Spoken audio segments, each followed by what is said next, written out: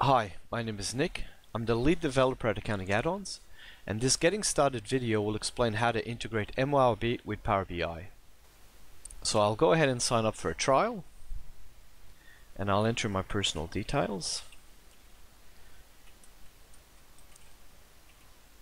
I get to choose whether I want two-factor authentication turned on, and when it's turned on, you'll basically get an email every time you try to log in with a 6-digit code that you also need to enter in the login process. You get to choose the time zone you're in, which will be used to format the various date modified fields. And lastly, you got to put your email and enter and confirm your password. You got to confirm you've read the terms and condition, which you can read, and you can also confirm that you're not a robot. Once you've filled all this in, you can click register. Now our system will generate an email, send it to you, and then you need to confirm that it's valid. Now in my inbox, I've received an email, which I'll bring up on this main screen, and it has a link here, and it's just a matter of clicking to confirm that your login is valid. I can now click on the login button and log into OdataLink.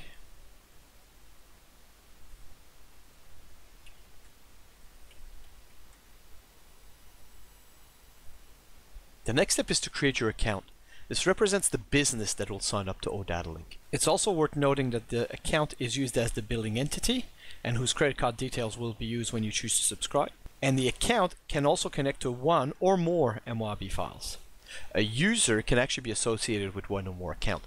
Think of it if you were an accountant. You could actually work with multiple organizations. Each of those organizations would have their own accounts, and you as the user would be invited to manage multiple accounts.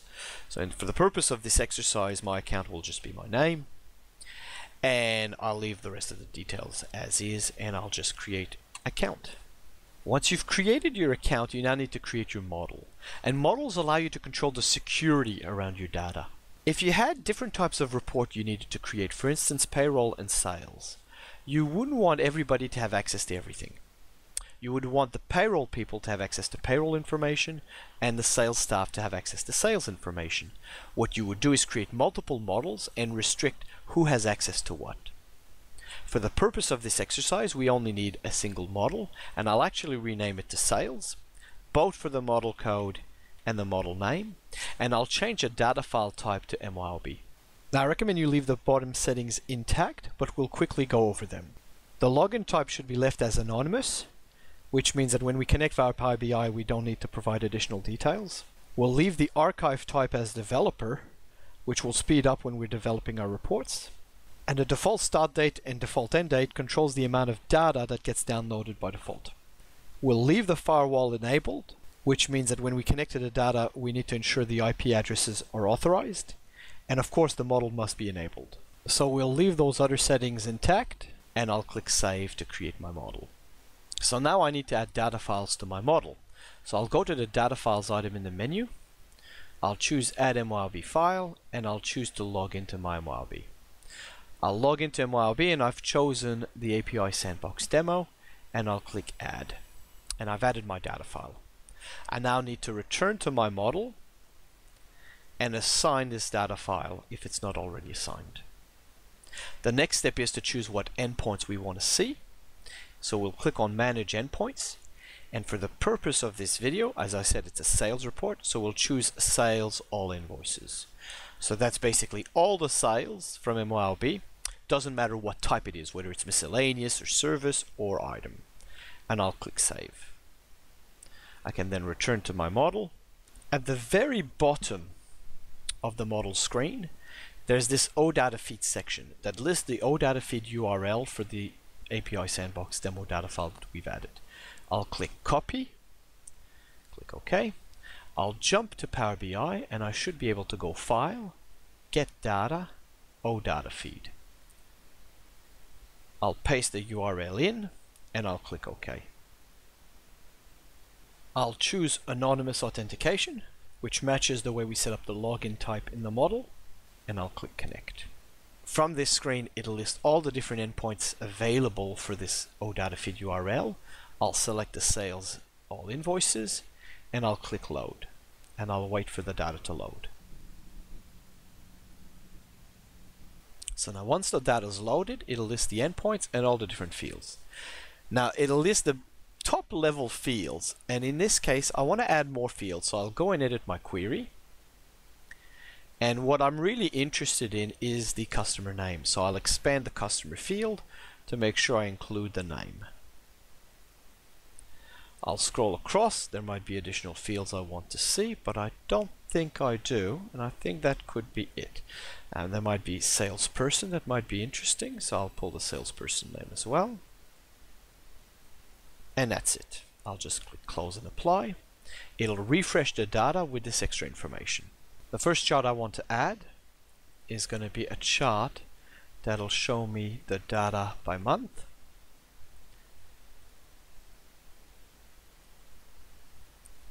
The next chart I want to add is a pie chart that'll show me the same values but by customer.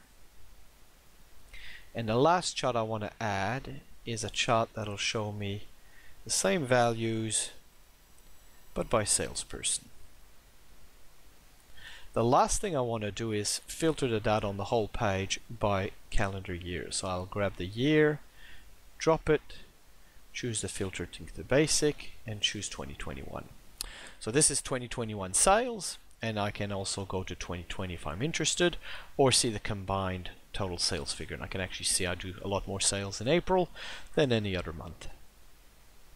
Now this is using sample Clearwater MYOB data, so it's not necessarily the most useful data, but it's just an overview to show you how you can quickly create a dashboard using Power BI. Now this was all done through the Power BI desktop, so I'll go File, Save As, and save this file. Just call it video. We're actually getting started. Guide for MYOB and Power BI. I'll now publish it to Power BI on the cloud, so I'll go File, Publish, Publish to Power BI. I'll choose my workspace, I'll click Select, and I'll just wait for it to publish.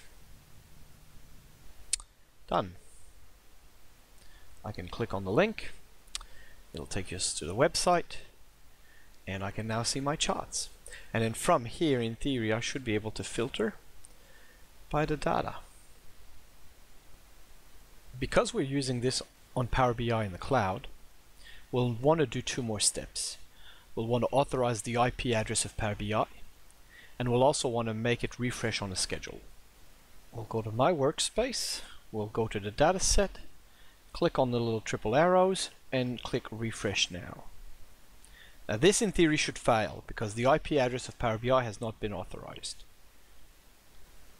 And as I said, we've just received an email that shows that we've tried to refresh the data, but the access was blocked.